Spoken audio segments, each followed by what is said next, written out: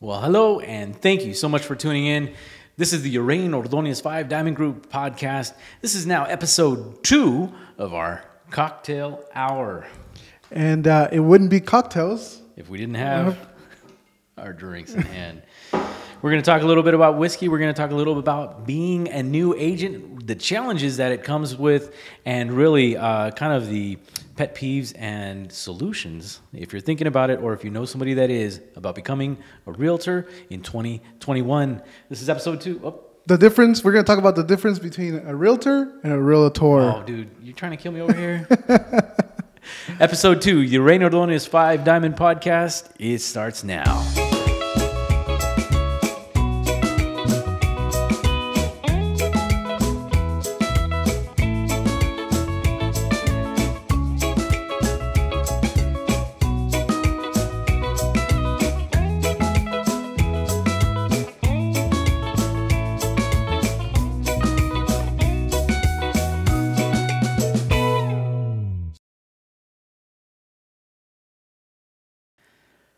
Welcome back. Thank you so much for tuning in. We're grateful to have you here. One of the reasons why we call this the cocktail hour is because, well, quite honestly, we enjoy a good drink. Sure do. Always drink in moderation, full disclosure. Don't drink, doing other stuff. No, we don't want no DUIs. But if you need an attorney... It's a side note. We'll leave the link below. Cue the his text message thing that goes in there.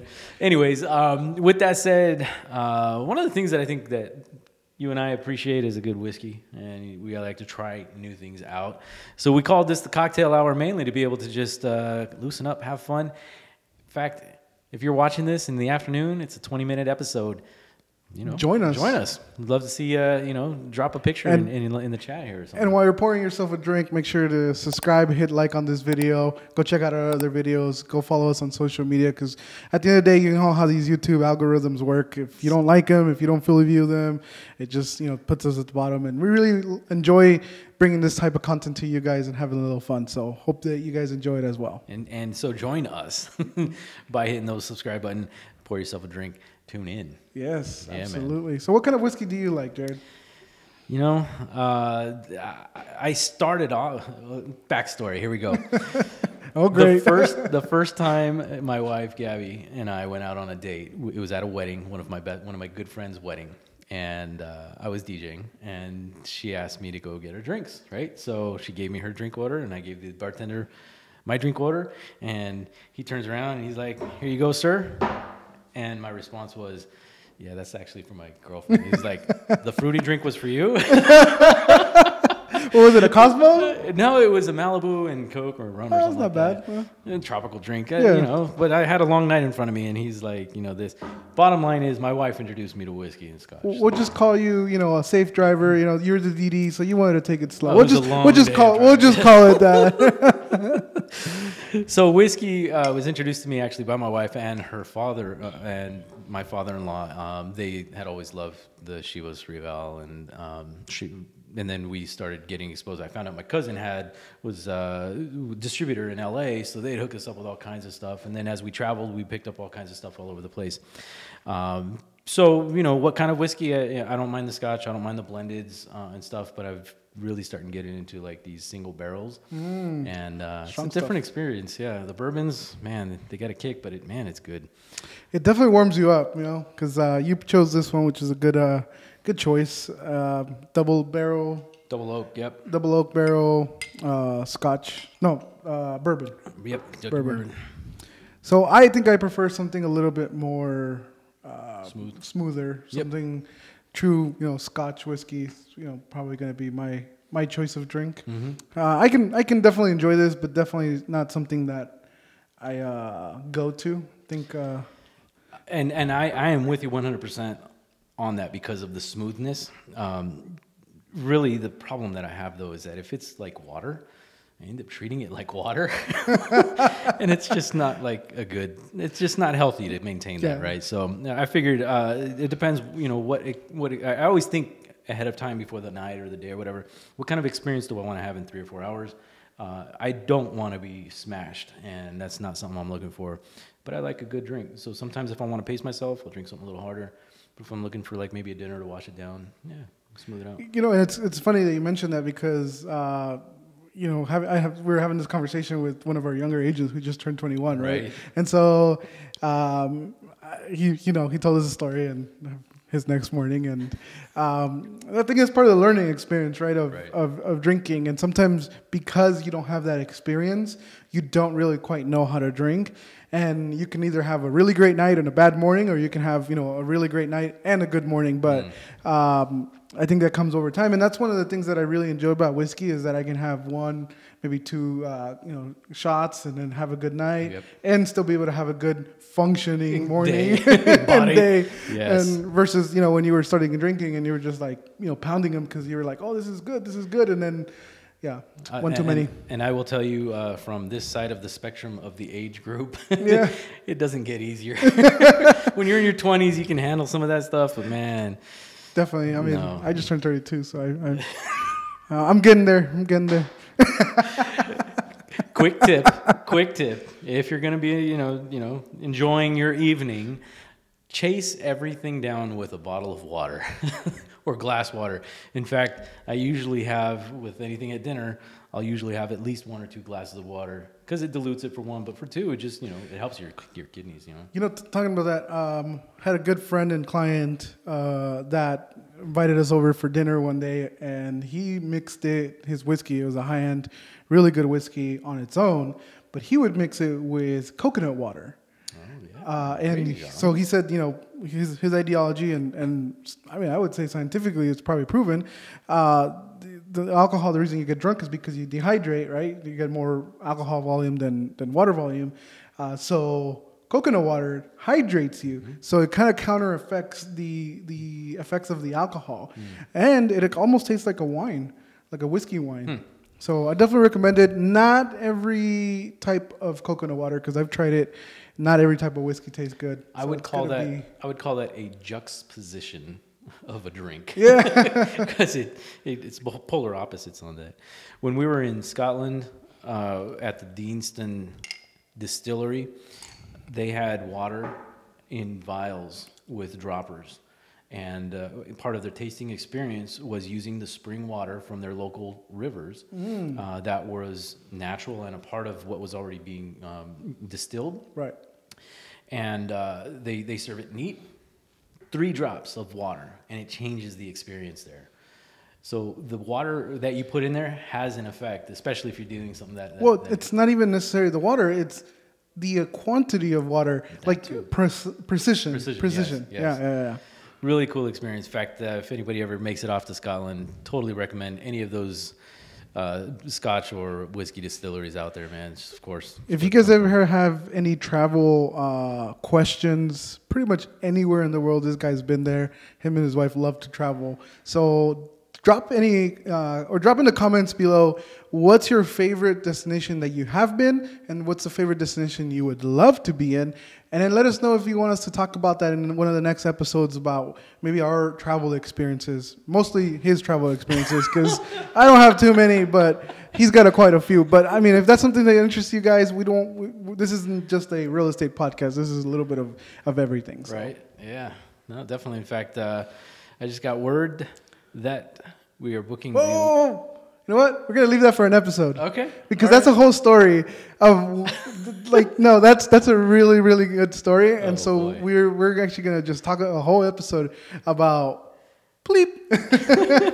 Insert bleep here. Yeah. Okay, here's a good quiz then. If you're listening this far in, which continents have I been to or have not been to? Let's put it there.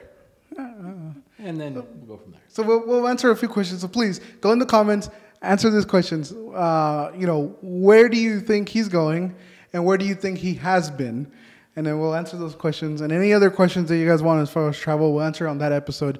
But that episode is going to be really cool because I think they've been waiting. How long have you been waiting for this trip? Well, mostly your wife. Well, yeah, not me, but yeah. Well, it was part of the agreement that we had to reach one of these destinations within our first 5 years of marriage. We only made it to all except 2.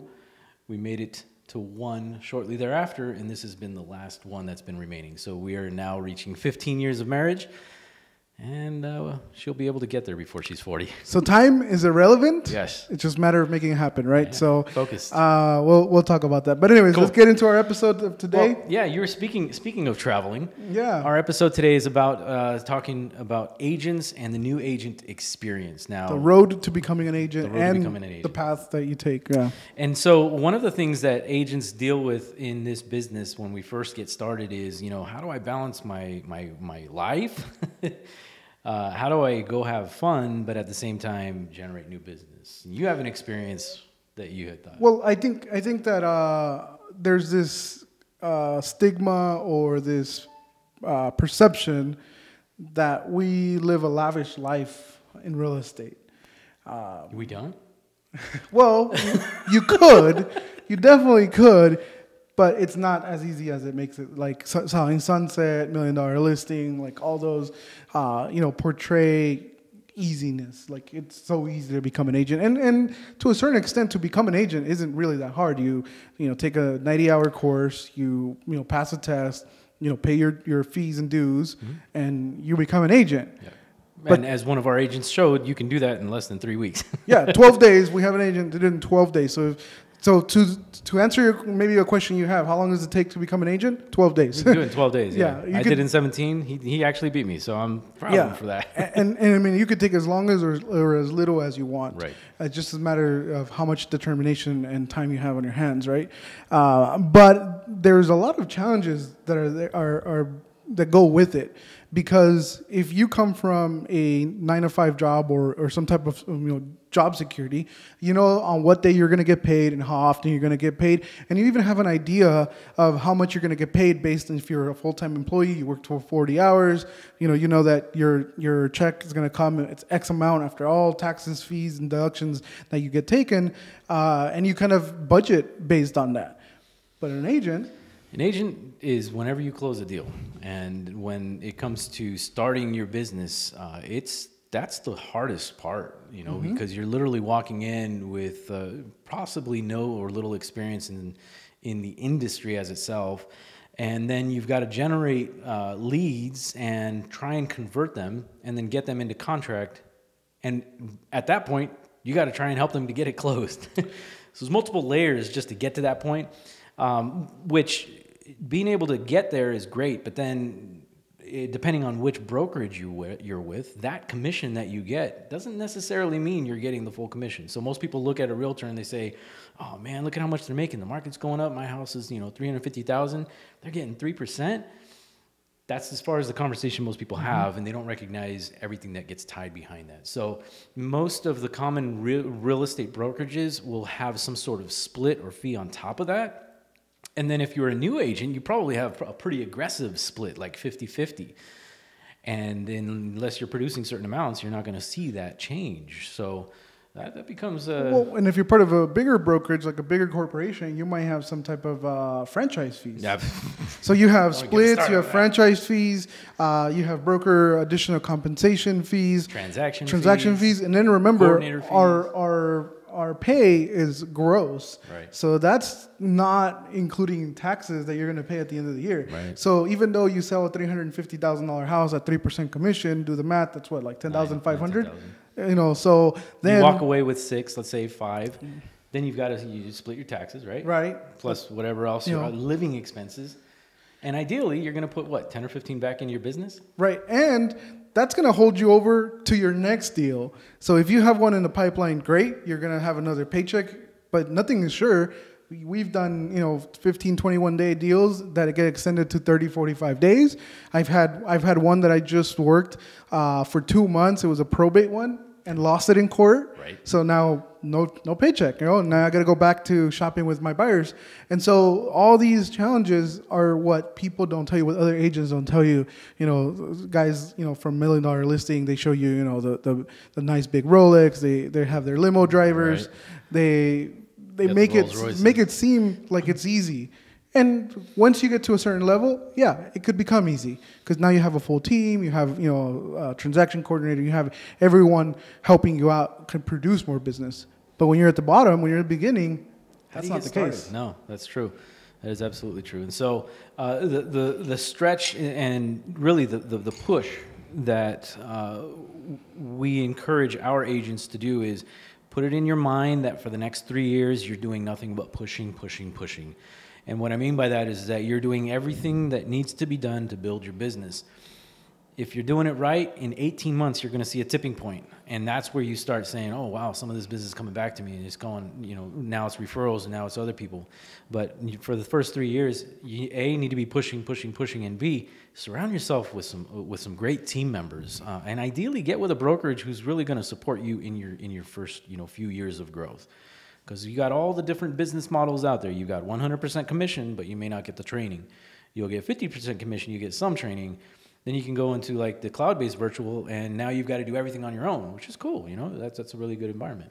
Yeah, and I think the first thing that you need to do as a new agent is go interview other brokerages, other teams. Don't take the first one. Don't take the first one. And remember, you're the one interviewing them, because even though you're new, it's your business. It's your business. So if you want to be successful, then you need to be able to ask certain questions. And then also kind of determine what direction you want, because maybe you always want to be a part of a team. Maybe you always want to have that freedom that there's a team that you pay your 50%, but in exchange you get a transaction coordinator, you get an internal sales agent, and all you're really doing is opening doors and showing properties, negotiating them, and then you pass them on to the transaction coordinator. So if that's something that you're interested, look for a team that offers that. But if you are looking to build out your entire business from ground up, maybe possibly down the line, build your own team, well, then you're going to work a little bit harder, and it's going to take you a little bit longer to do it. I'm sure everybody that's out there listening to this podcast knows somebody in their family that has, A, been a realtor or is currently one. As the economy improves and home prices go up and the news starts advertising about how great home prices are, we see an increase in the number of agents getting on board. And so if you know somebody who is in that space and you want them to succeed, support them, help them, give them that support, and let them know, you want them to grow if they're serious about the business. There is a reason why the turnover rate as a realtor is over 90% within the first 5 years, mainly because of all the challenges that it takes and the lack of true training that's available to agents on that. Back to the question about traveling as a new agent. You went to a overseas destination, and what were your fears, your concerns, your challenges, because you were just a few months into this business, right? So let me backtrace before I answer that question, right? So I think there's some good benefits of becoming an agent and having your own business, right? So give you an example, I show up to the office between 9 and 10. I don't have a specific time that I show up. I can show up at 9:01 or I can show up at 9:59. Unlike a regular job, where you have a clock in and clock out time. So that's one of the cool things. But also because we don't have a clock out time, we can also be working late.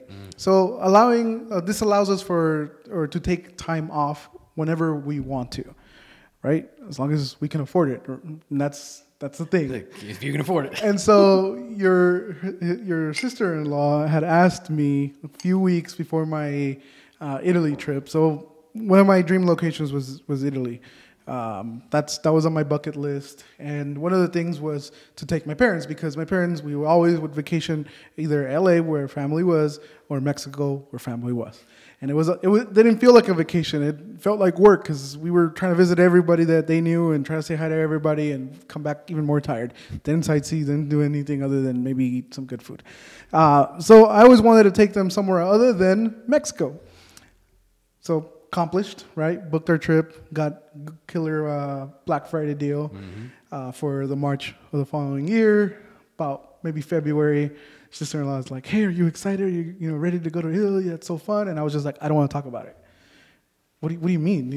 She couldn't fathom, you're going to Italy. Why didn't you want to talk about it? You should be excited. And I was just like, I don't want to talk about it.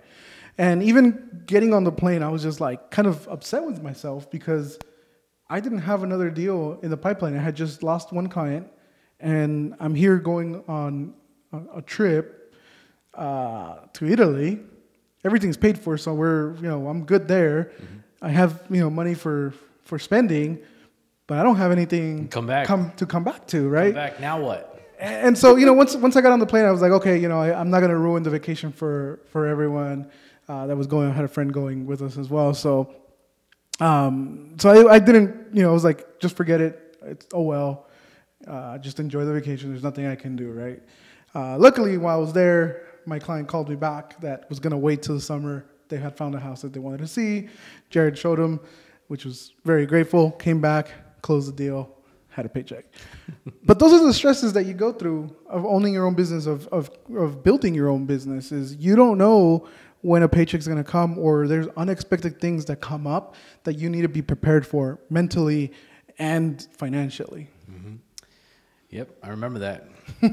And so I've seen that over and over again in my life, especially as a realtor. It's like, and that's part of like the conflict Gabby and I've had for many years is like, I'm in the same boat as you. Like I'm concerned about not just coming back, but what's right after that. And the truth of the matter is when you're in your business and you're doing the work, it's kind of like a flywheel. It kind of keeps going on some level, but you still have to keep pushing. And I have learned, and I'm not saying this is gospel. I'm not saying that this is guaranteed, but I have learned that if you set a time aside, preach. And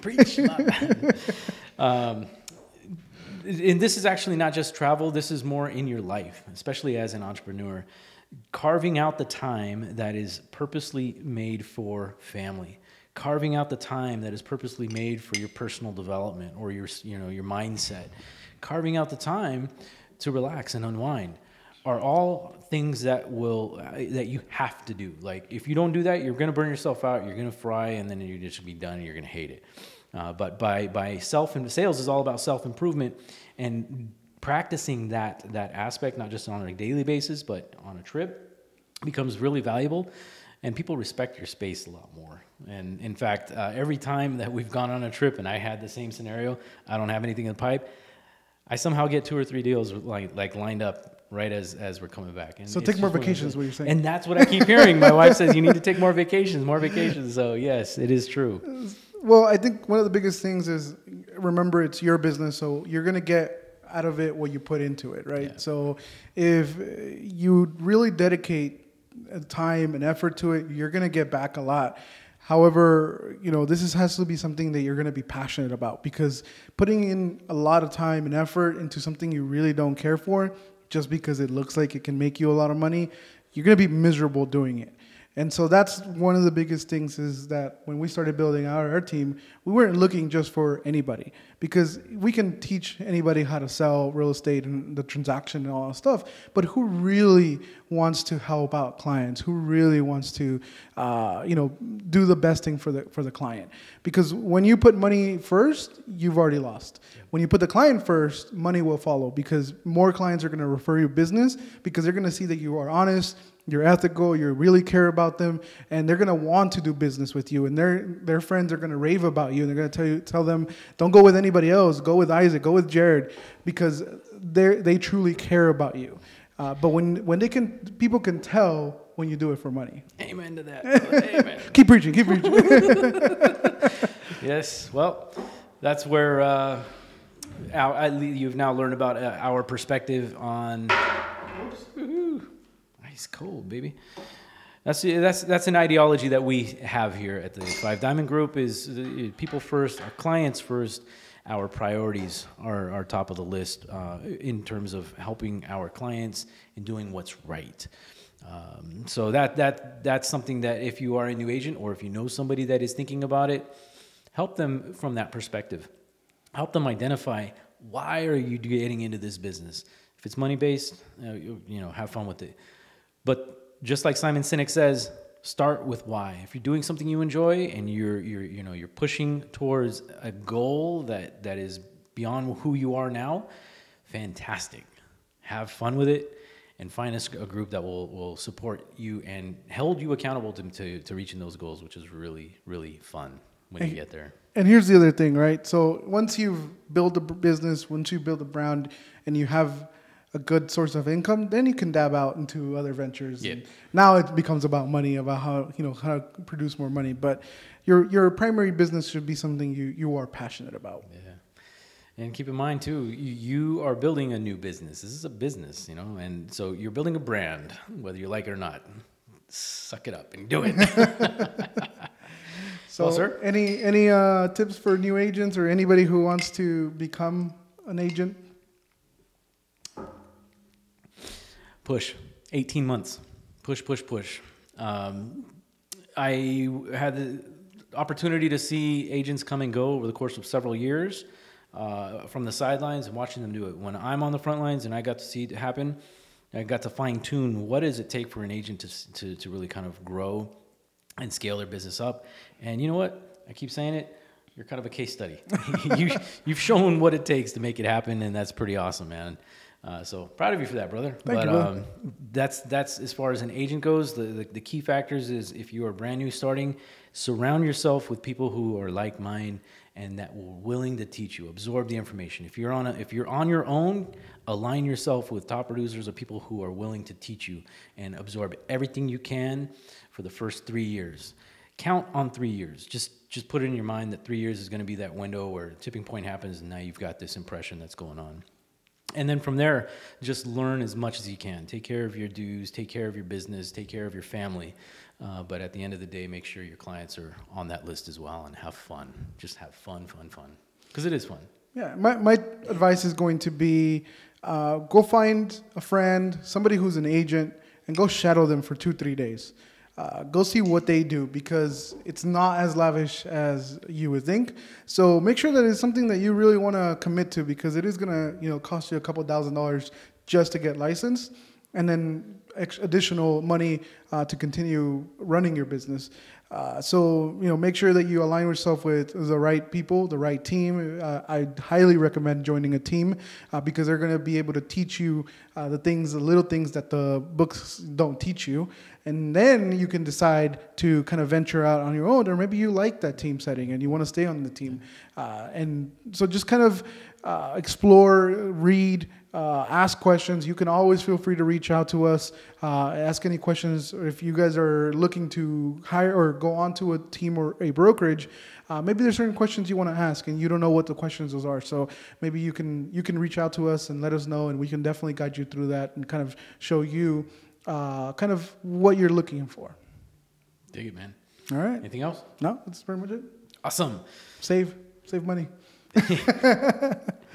Yeah, you can do it. It's just, just getting yourself aligned with the right people. The industry is changing. The role of an agent is changing.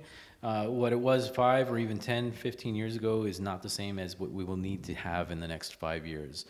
You need to be more tech savvy. You need to be a little more willing to be adaptable. But more importantly, being the knowledge broker. You've got to be able to do it. That does it for this episode of the Real Ordonez 5 Diamond Group podcast. If you haven't already, make sure you subscribe down below. Press replay and serve yourself one of these. Enjoyed having you on board. Anything else? No, we'll catch you guys on the next episode. Dig it.